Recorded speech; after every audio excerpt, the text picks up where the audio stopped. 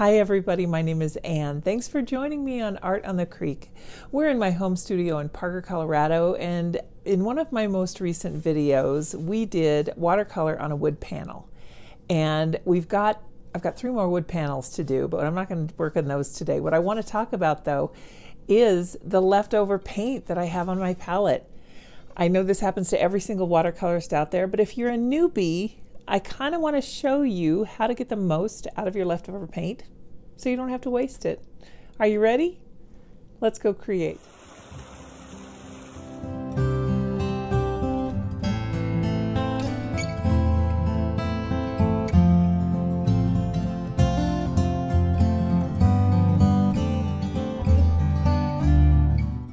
I am freezing today. I don't know what the temperature is, but my hands have been cold all day and they just will not warm up.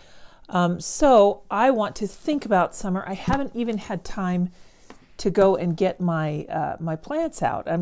We have deer, so I don't plant a lot, but I do put some impatiens out. This is a very old book. Sunset Magazine is very popular for their botanicals, the recommendations, and they have beautiful pictures in here. And I thought, oh, that's a good idea. Sometimes when I don't know what to paint, I like to look through here to see what kind of florals I can paint. And you know what? I just opened to this one, the California Poppies. They're so pretty with their oranges, and I like the different textures in them. So I'm going to kind of use that as a reference. I will put up a link to a photo of California Poppies that is royalty free, but I'll use that one as my idea point. Let's see here. I just want to get the basic shape of a poppy down. So I'm going to try and draw this. Yeah, I'm sorry. I was thinking if I should use a watercolor pencil. I'm still going to use just a regular pencil, but let's do, I hope you can see my lines here because I'm going to go a little bit darker. This is where the petal is folded over the top. And we've got the center here, and you might want to do a little bit of guidelines to kind of show where your poppy is going to be. Now this one is kind of opening up like so. So here's the center here, and then we've got the rim of the poppy here. So the next one that comes around, the next petal, this one is kind of in the front, and this one comes up from behind a little bit like so. And then this one is going to spill out, the edge is going to spill out this way. So this one is curving out, this one's curving out also, this one's bending in. And then it's got, this one's kind of standing up like that. And let's put one more on here just for posterity's sake.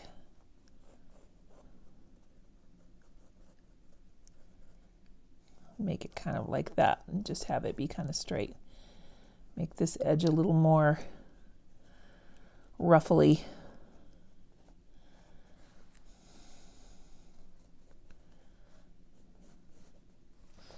I like that line better.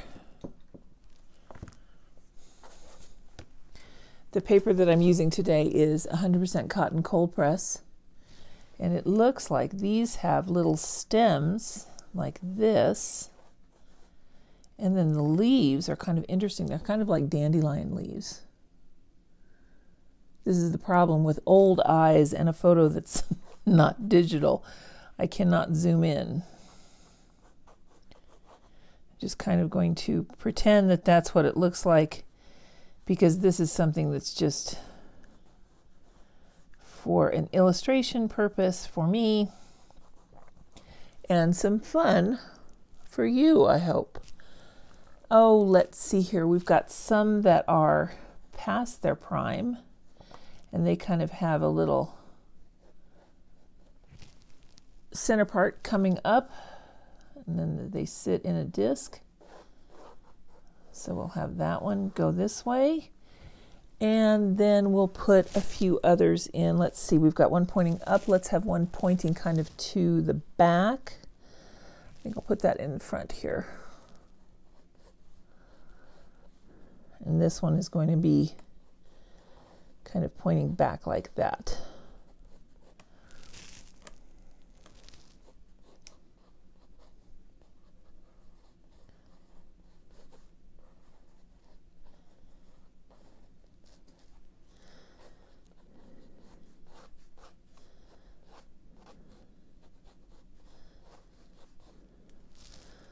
All right, we'll fill in some leaves here and there. Let's see, we can do another poppy down here, make this one kind of more open. And I guess they do have a little bit of something going on in the center. It's like this, and then there's some little fronds like that, it looks like. Almost looks like a little fire in there. Okie doke.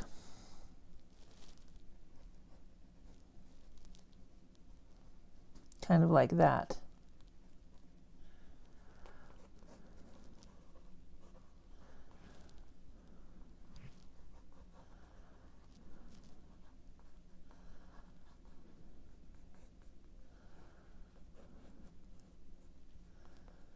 This one can be behind that one. And we'll put a few little other things in there, but for now that's all I'm going to do. Let me just brush off the remaining crumbs. I think though, let's tape the edges on this one. That'll be kind of fun. Let's see, we'll just use that word week as our guide. There we go. I'll tape it off. Our heater just came on. I'm really tired of running the heater. Let's start off with, let's do something else. I'm going to take this Princeton Neptune 1.5 inch mottler brush, and I'll get it good and wet. And we're just going to wet the entire surface of this. So wherever you are, I hope that you are really enjoying spring. We're just getting such a late start to it here in Colorado that, yeah, I'm not a fan. I'm not a fan. My husband works from home, and his office is headquartered in Washington State. And he recently had to have a meeting with some of the folks from the West Coast, the Pacific Northwest, I should say. And we thoroughly blamed them for this weather, that we feel that they brought it in and they can just take it right back home. I'm not a fan of cold weather at all. I think that's all I'm going to need the mottler brush for. I'm going to go in now to some of this. Now this was a CMY palette. This was cerulean, magenta, and yellow. So let's go over here to this green area. And it's just a mix of the yellow and blue. I'll get a little more yellow here. And whenever you want to tone that down and bring it away from how rich it is, you can just add a touch of purple. And then you can get a really, or magenta, and get a really deep, kind of a mellow green, a real deep green. And that is kind of what these poppies have. We're going to use different greens in this, so I do want to put some of the light greens in.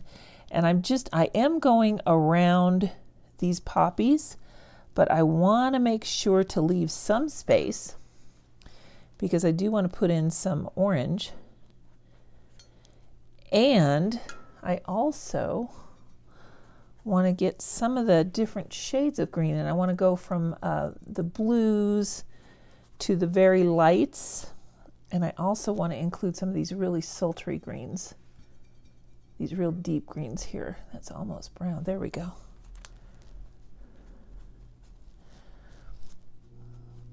Now, whenever you're working on wet paper in a dry climate, you're going to want to go just a little bit quickly.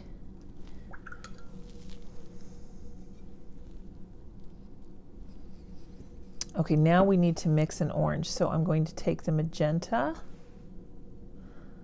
and I'm going to clean up that yellow.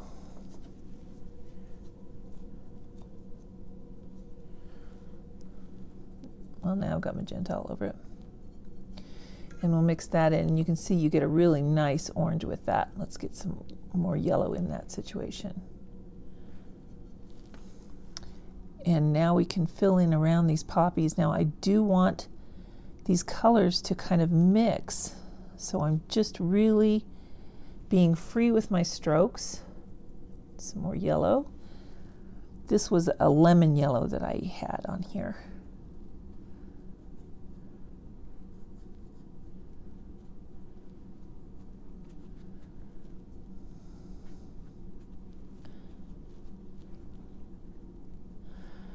Kind of those will kind of end up being in the background. And now I've just got a wet brush and I'm just tapping it off. It is a little bit of yellow on there.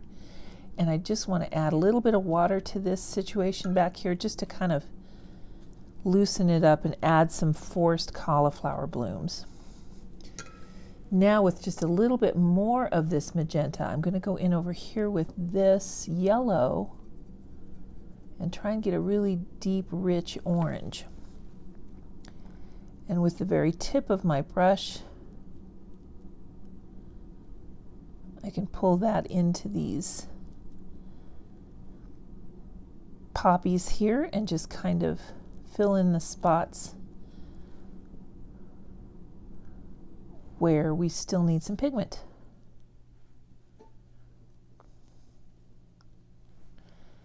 Not being real detailed yet, and already down here, I don't know if you can tell, but my paper is drying already.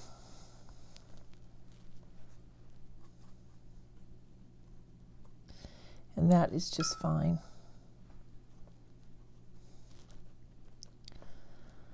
Try and get some more poppies that would be kind of, you know, in the background.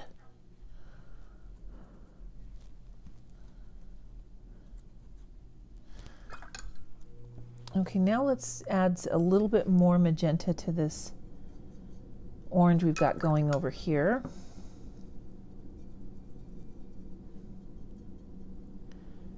Want it really deep now.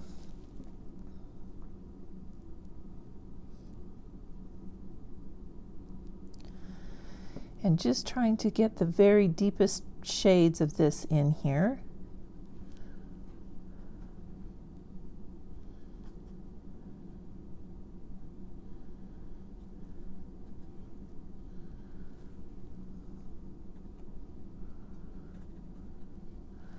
Go ahead and drop in some of that mix back here, even leaving some of the magenta.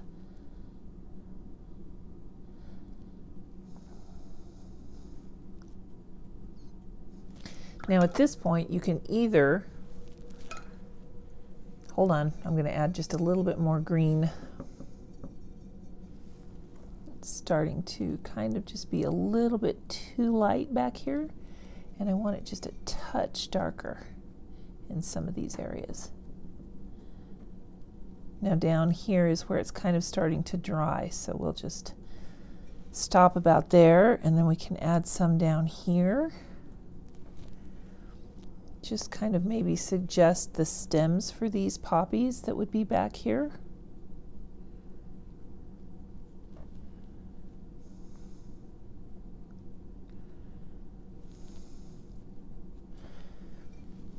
And remember, we added those forced blooms too, so that would be really nice.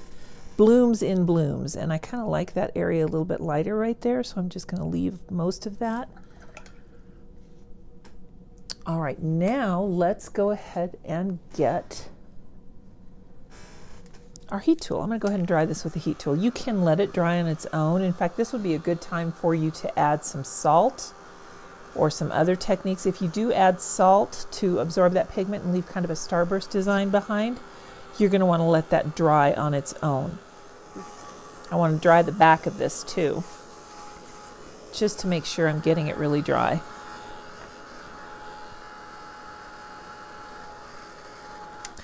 All right, now I'm going to need to go in and clear out some space around my yellow.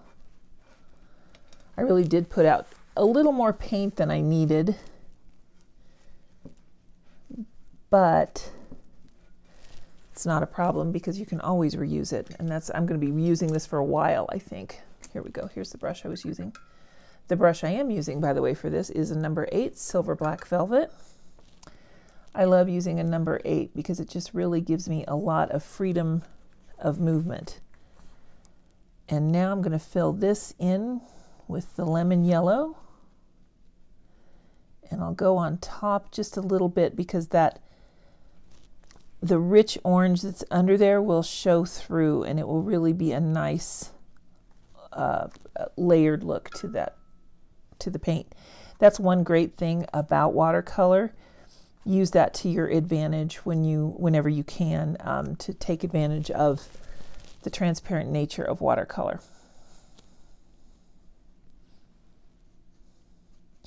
Now this lighter color over a darker color is not going to make a huge impact, but it will be subtle and it will be noticeable. I'm going to leave those white spaces there.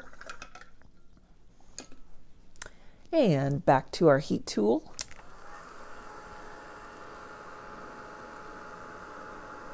Oh my gosh, that feels so good.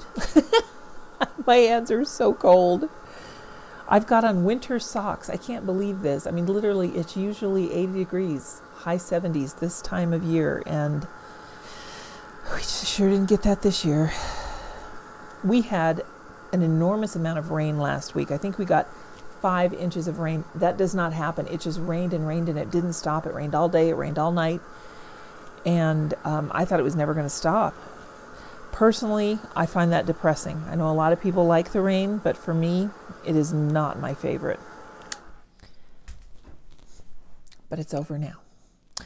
All right, so here we are. Let me go to a smaller brush. Now I'm going to go to a number 4. Same thing, I'm going to use a silver black velvet. This is a number 4 round brush. And for those of you that don't know, a round brush is one that's shaped like a teardrop. You have this fat belly for holding paint, and then it comes to a point. So you have a lot of versatility with a round brush. These are a professional's brush. You don't have to start with these if you don't want to. You just get yourself a good nylon brush to start with. The ones that I recommend are this little set here of Princeton snap brushes. They are round, and you do get a flat, so you're starting with a number 6, a number 4, and a 3/4 inch stroke brush. So I call them flat, but a stroke. That just means you can do big background areas with it. These are wonderful brushes to start with. But today I'm going to use my silver black velvet. So don't feel like you have to invest in anything that I'm using here. You can use your son or daughter's student watercolors, or you can take yourself to the grocery store and go down the student school supply aisle and get yourself a set of paints that are in the school supplies and just use those. All right, now these little things in the middle are kind of like fronds. I'm just making them very simple, and same with this guy here. It's kind of got some of these little spike things all around him. Let me zoom in just a little bit so that you can see this more clearly. Got to stand up so I can reach my camera. There we go. I think you can still see the palette and everything. So this paint here is probably the consistency of half and half. And I'm just suggesting these little spikes that are on this part of the flower here. And then I'm going to put in a little bit of a shading right there. And the same with, let's see now, we wanted to have this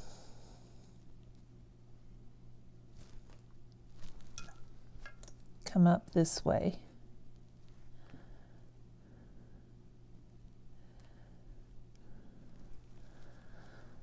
And then let's make a little line here where we can see where the leaf ends. Now normally I would not have made my pencil lines this dark, but I did want you all to see where these were going and what the intention was here. Now I am adding the little stripe details that are like the veins, I guess.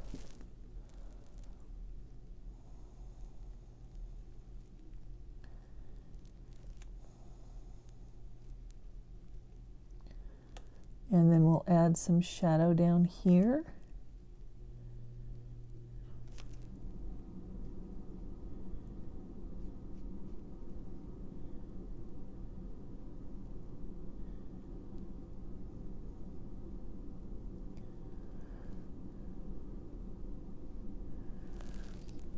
And I'm just going to get a little bit of blue over here and mix some of this.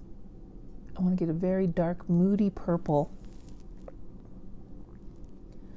so that I can get some shadows going in here.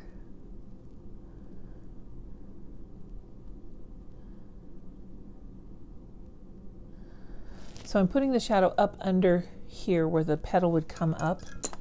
My goodness, and come back down. And then I've got my brush, it's just wet, So I'm just going to pull that pigment down a little bit,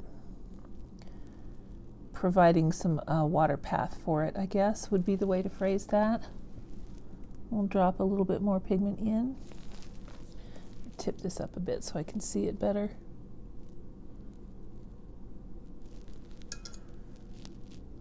Get into some more of this moody purple here.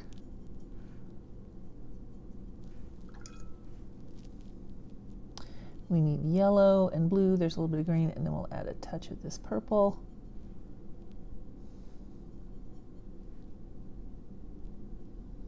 There we go.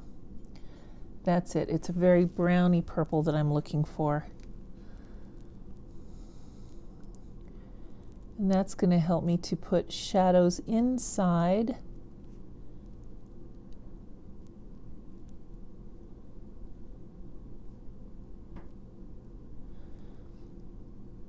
the petal, as well as kind of determine where it's going.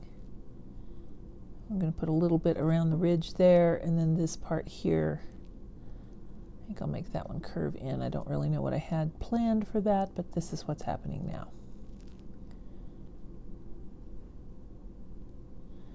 I like those darker lines better.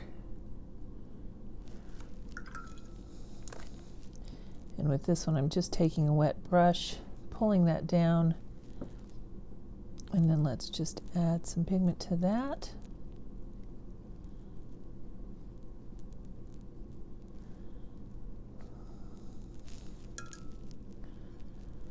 Same as under here.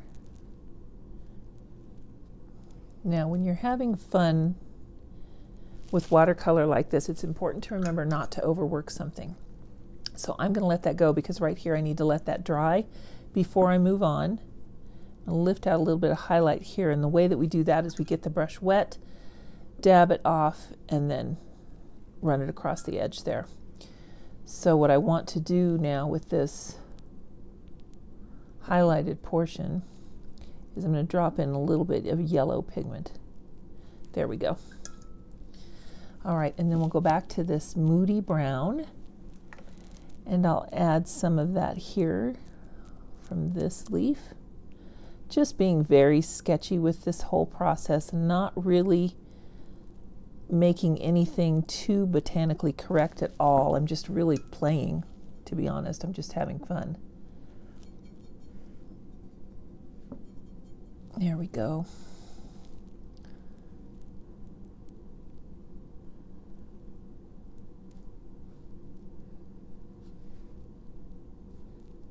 Now there's another.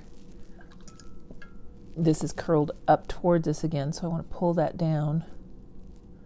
I am very aware that when I talk as I'm working, I rarely finish a sentence, so I'm just going to apologize right now. Get some of that moody brown again. We'll blue it up just a little bit more. There it is, that moody purple. Get a little more magenta on that. Oh, that's a nice shade. We just need a little more yellow. There it is. When you're mixing your own pigments, you have so much freedom.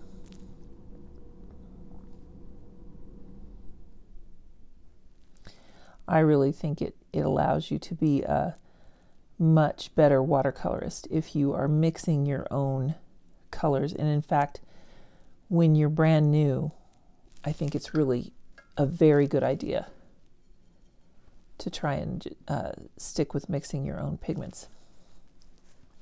But the convenience colors are there, and you know what? They're convenient. They're named that for a reason, and I have no issues against using them. I just I really like to mix my own paints.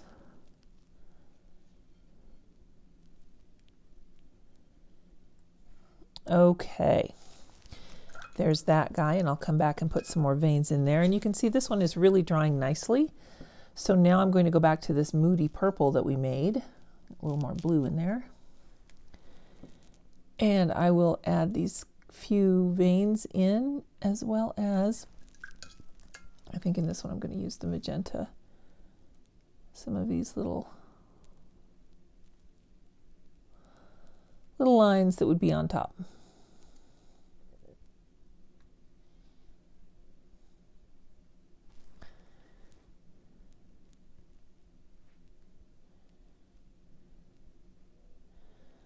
more shadow in there.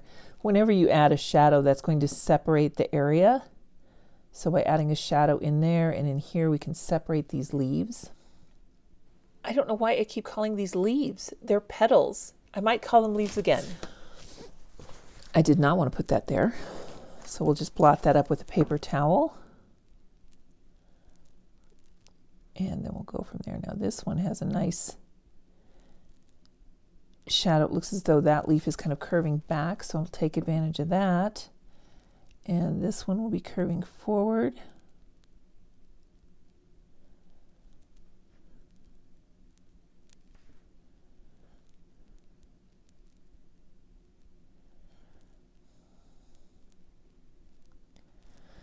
All right, now let's just get a little bit of this magenta and some of the yellow. I want to just get that orange back again.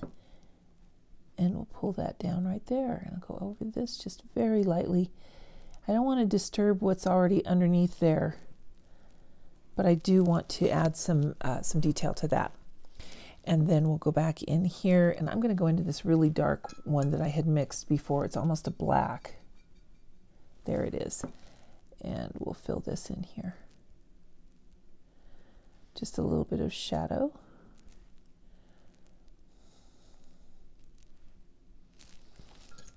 Okay, and now I think I'll go into that blue and kind of blue up this purple just a little. It's a little too blue. I need to keep it more toward the red. There we go. That's what I'm looking for. And now I want just a touch of yellow. There, that's really nice. This is why you want a white palette, because when you're mixing your paint, you can see through the paint to the palette to see what color it is that you're actually working with. And this looks like it's kind of the ring left over that connects the petals to the stem. So we're going to just do that. And we'll put a little more darker on this side because our light source is kind of coming this way, I think. This isn't going to be real specific as far as light and shadow. But I do want to go ahead and go in there now with this green, and I want to mix it with a little bit of this blue. That's a nice dark shadowy green. That's what I want for this back here. And I'm going to intentionally mix it with that orange. And now when you're coming through something to make a stem, you just hold it above the paper and continue down, and then you'll see where that line goes. And I did want to have that in front of this flower down here.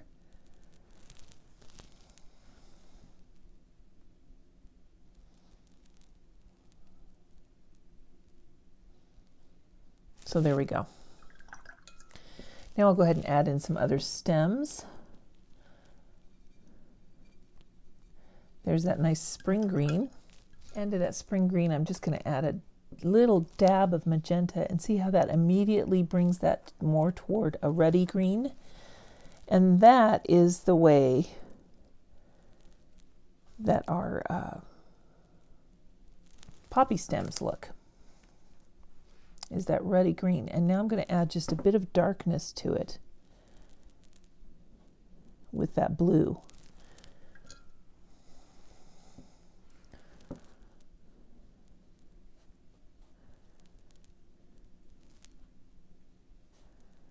There we are. So let's see, we'll go into that ruddy green. I want to make it just a little bit thicker.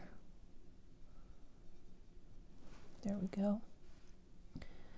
Really darken that up. And then I can go over this one again. And I'm going to kind of keep trying to turn this around. I'm just darkening this green. And now we'll catch this stem.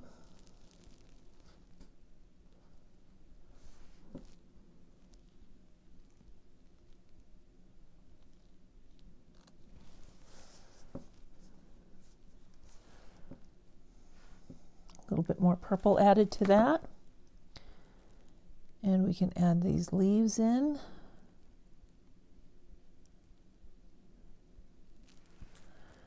This one can have a leaf coming up.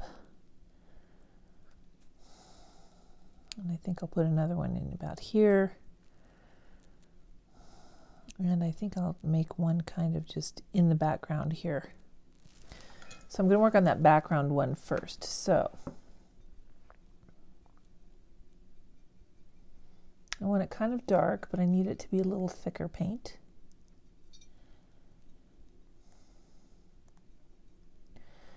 There we go. So this is the center of the leaf. And now what I'm going to do is just push my brush down and pick it up and create little leaves coming out of the side of this center leaf stem.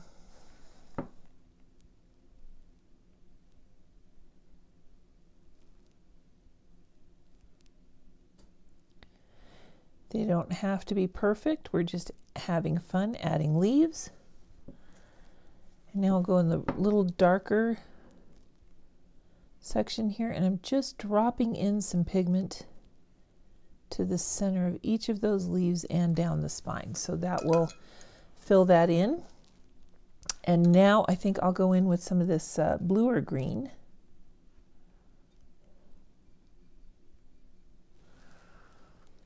And let's do this one here.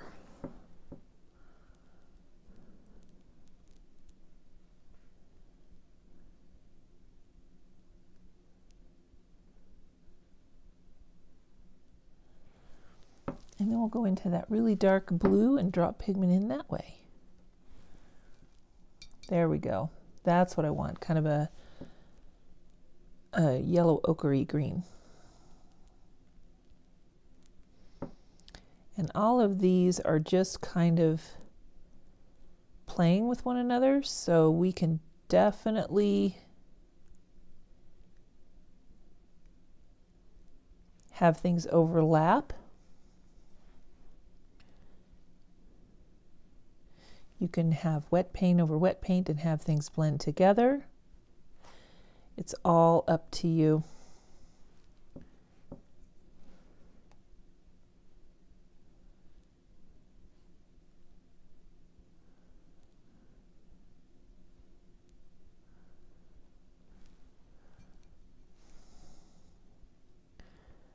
Just don't forget to go in and drop in a different shade of green or blue on top of your wet paint so that it can blend in and create some dimension in those leaves. That would be your wet on wet. As you can see, that's happening over here. And now we've got one more set of leaves to do. Looks like I've used up all the yellow, which is fabulous. So let me go ahead and come in here to where the green is a little more bluish, and let's just get these guys in here.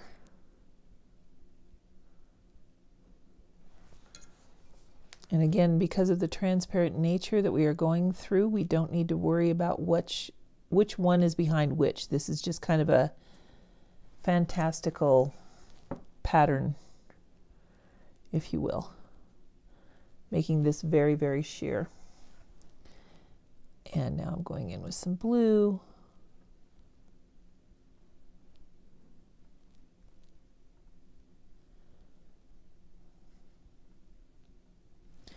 And dropping that in. And I do like the way that turned out. Now I think what I'll do is I'll go into this really dark blue over here that I've mixed a little bit with that magenta, and I'm just going to add to this poppy stem here.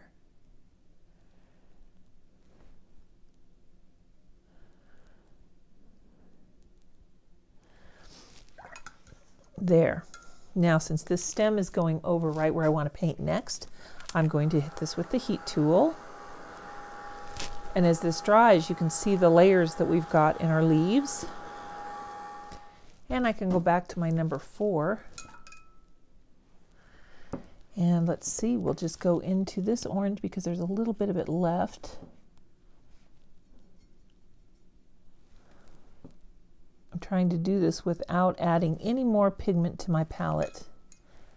So this one is going to be a little bit different than the others. As I'm painting this final poppy here in our 3 poppy painting, I just wanted to call your attention to the angle that my brush strokes are going.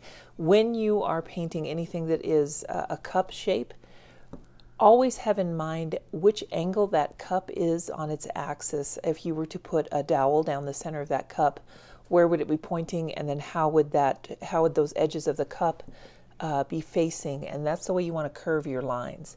So if you can just imagine a teacup as your blossom, and then that dowel that would go through it, that's the stem.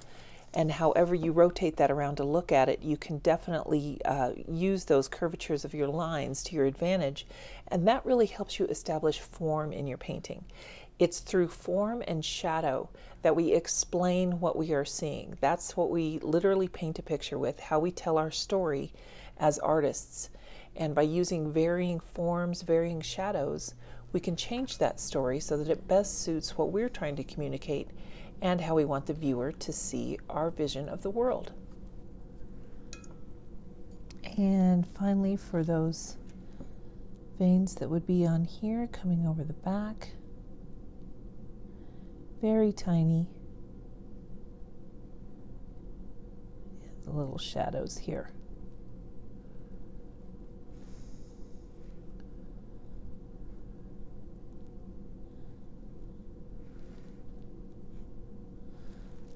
There. One more heat tool.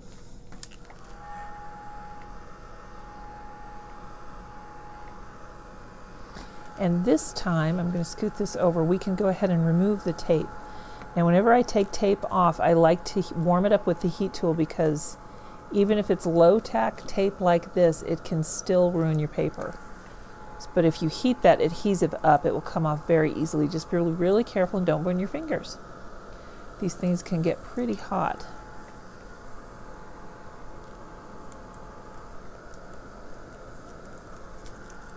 Ooh, sticking to everything here.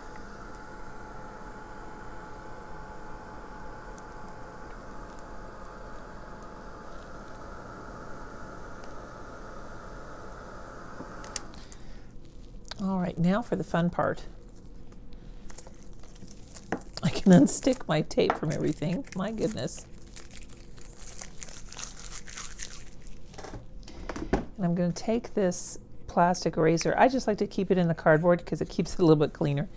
And I'm going to erase the edges where I had some pencil lines. Now, if you are trying to erase over your watercolor, it won't hurt your watercolor, but you really can't erase pencil lines once you have watercolored over them. So be aware of that. I'll take my brush, and if you don't have to have this particular brush, you can just use a dry paint brush. This way you just don't get, you won't get oils from your hands onto your art. So here we go. Here's our first painting, cleaning up our palette. We're going to call this one California Poppies. And let's see.